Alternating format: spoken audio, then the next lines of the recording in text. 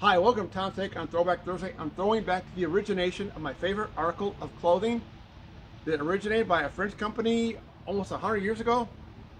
Sweatpants. I love sweatpants. And finally, with a significant drop in temperature, I can wear sweatpants. Finally. And I will continue to wear sweatpants probably at least until Memorial Day. I love sweatpants. I love wearing sweatpants, especially about an hour after Thanksgiving Day dinner. That's why I really love sweatpants. Why they call it sweatpants? Because it's the same material as the sweatshirt. Not that we sweat in it, but that's what they call it. Anyway, I'm curious to know, in the last couple days, how many of you have turned on your furnace?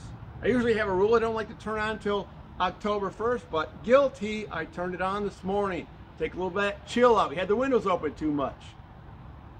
4 days after I had my air conditioning on. Hashtag Pure Michigan. I hope your Thursday is terrific. We'll talk to you tomorrow for another Tom's Take.